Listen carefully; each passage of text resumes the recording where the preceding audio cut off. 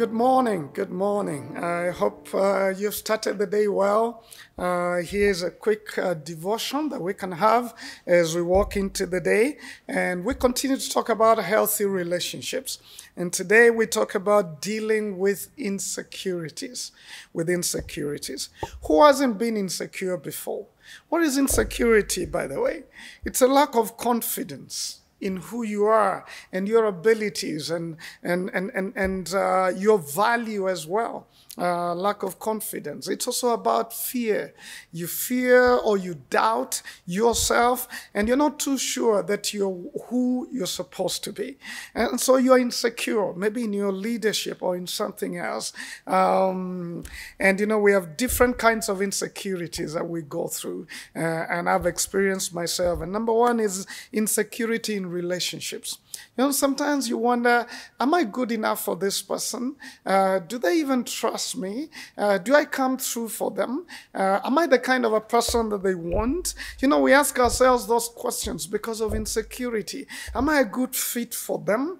Do I even trust them? Are they going to focus on someone else because I'm not good enough or beautiful enough or moneyed enough? Insecure in who you are. Then you don't want to be vulnerable. When you're insecure, you don't want to open up. You don't want to bring down the walls so that you allow others to get to know you because you're insecure. You're thinking that maybe they'll leave me after a while, or maybe they're going to know too much about me and use it against me. That is insecurity. Then we have social insecurity.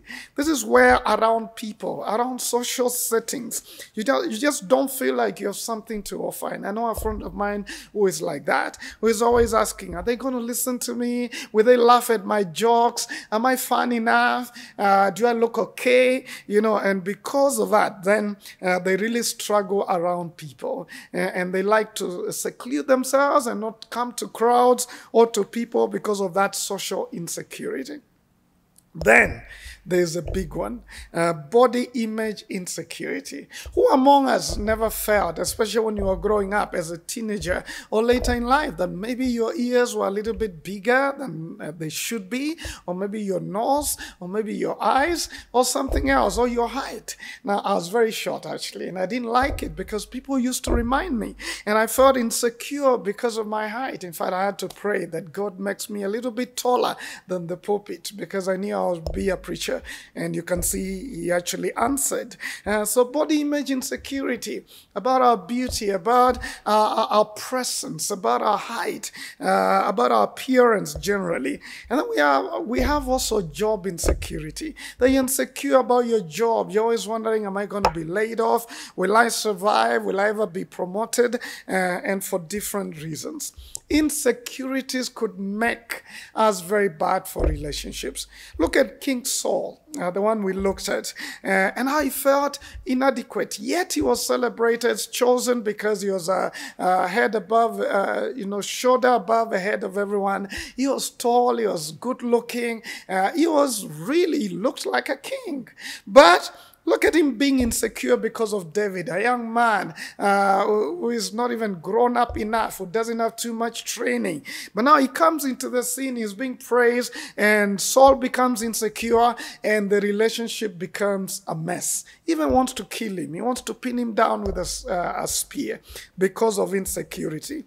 Insecure people spoil relationships because they become oversensitive. They want to assert themselves even more because they feel insecure. They begin to fight you. They begin to think that you ignored them when you did not ignore them because of insecurity.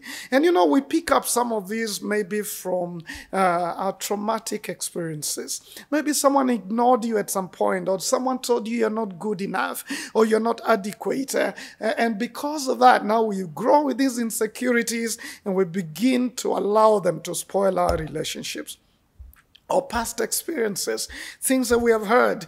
I remember talking to a lady who told me, I think I'm just completely destroying my marriage because all the time I'm thinking my husband is with a woman because I'm insecure because of what I went through when I was young. I found one of my best friends, just gossiping against me and planning bad things against me. And so now I'm always insecure. I think those who are very closest to me are going to hurt me most. Insecurity, it's a bad thing for relationships. So what do we do about it? Number one, we need to acknowledge it.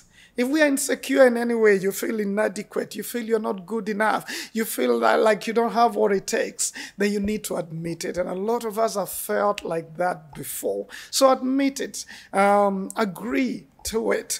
And then after that, boldly face it.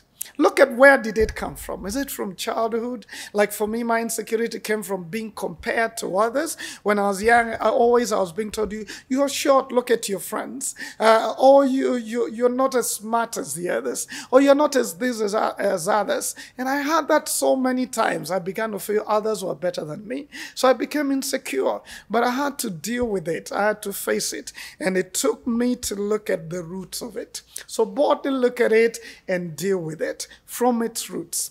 And then lastly, realize that through community we deal with insecurity. Build around yourself a good community that affirms you, that celebrates you, that tells you what they see in you, that you're unique, that you have what it takes. The more you hear that, the more you relate with a community that loves you and it's secure around you, then the more you begin to overcome this insecurity. But then remember that God is the one who gives you value. It's not even human beings. Depend on God. D is depend on God. So A is acknowledge it. B is boldly face it to the roots. C is have a good community around you. And D is depend on God. Let me read these two verses that will guide us through our thinking today. Psalm 16, verse 8. This is what it says. I keep my eyes always on the Lord, not on people.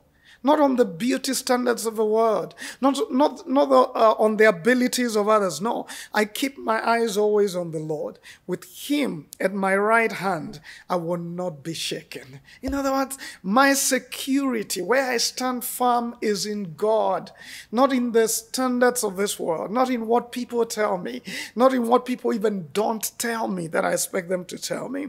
My security is in God. I stand on Him and I'll not be shaken. I'll not feel less than. I'll not feel inadequate. I'll not feel like others are better than. I'll not feel not enough because my enoughness is in God. And then Psalm 40 verse 2, it says, He lifted me up out of the slimy pit, out of the mud and mire. That's what He does. He lifts me up. And then He set my feet on a rock and gave me a firm place to stand. You know, my dear friends, we should come at relationships out of our security in God. God made us who we are. He gave us bright minds, gave us a beautiful body. We are fearfully and wonderfully made, gave us the smarts, made us who we are, gave us our skin color, gave us our background. Whatever the situation, be secure in God and realize God has brought you out of trouble, lifted you up, glorified you, and placed you on a rock, on a firm place where you can stand. And out of that place of security, relate to your girlfriend, relate to your spouse, relate to your friends, relate to your partners, relate to other CEOs around you, relate to others out of a place of security. Hey, as you go through today, remember, God loves you to bits. God loves you, the most perfect being in this universe, God Himself. He loves you for who you are. And also remember, your worth is not what people pay you. It's not where you live. That's not your worth. Your worth is the fact that you're the image of God. You are created in God's likeness. With those two things, Walk around with your head lifted up, with your shoulders straight. Walk around with confidence and remember who you are and do not be insecure.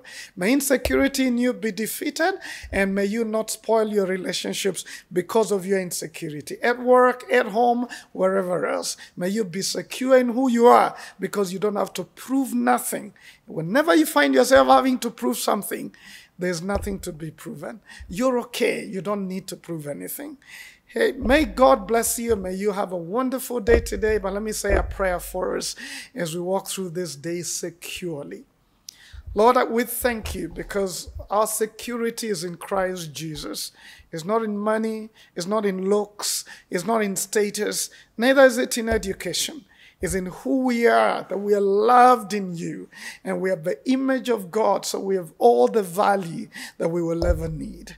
I pray that as we go through today, whatever from the past has shaken our security and made us insecure, and now those insecurities spoil our relationships, we pray that you will heal that and you'll bring us to a good place of security so we may walk confidently in relationships and be able to take whatever comes because we are secure, standing firmly in the rock that you, God, has blessed us in.